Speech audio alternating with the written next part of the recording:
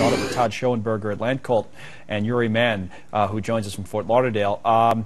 Uri, what do you think? I mean, is Buffett's concerns initially were, hey, Kraft, you're paying too much for this, or you're undervaluing the Kraft stock price. What do you think now? I mean, is this too much to pay for the well-known British candy company?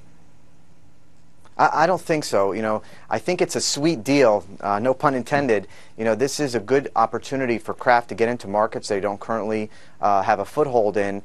Cadbury is a #1 confectionery in Thailand, Egypt, Mexico, has a very strong foothold, and also in Brazil and India, which are very interesting for Kraft. And they also distribute their products through convenience stores where they have a higher profit margin, which in Kraft usually distributes its products through grocery stores. So this is an opportunity for Kraft to get new distribution, right, and I believe it's a good deal. Hats off to Irene for doing it and getting it done.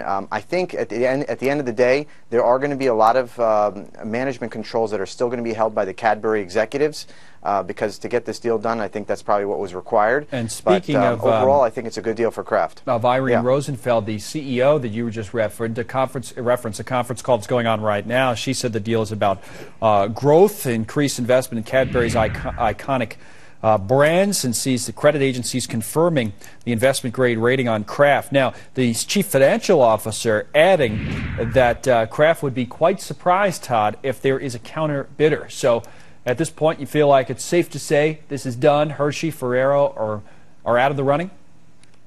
Absolutely. At a $19.6 billion deal, it's going to be hard for those other companies, especially Hershey, to come up with that kind of cash to actually move into the front position here. I don't see it happening. And actually, this is a great deal for Kraft. It adds a little bit of gravitas to the company, obviously, because the Cadbury people have been very vocal about the fact that Kraft is just a, quote, plastic cheese company. Yes. So this is going to help them. It's going to open up new markets. It's going to also reduce their risk as a business model. So I think this is going to be an excellent move for them. And it's going to be well rewarded for the shareholders. The question, again, that I put to Uri, Todd, is about price. The stock, by the way, Kraft, and I talked earlier about Cadbury over in the UK hitting an all-time high. Kraft in the pre-market's at $28.79, so it's down from $29.58. What about price? Paying too much, Todd?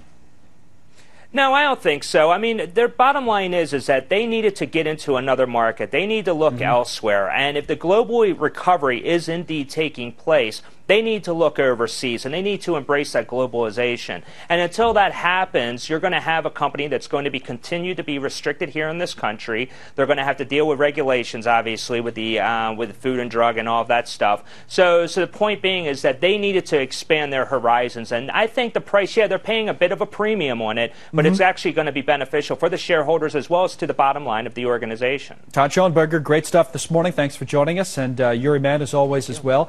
Thanks to both of you guys. Thank you. Now, throughout the morning, we've been asking you that have been watching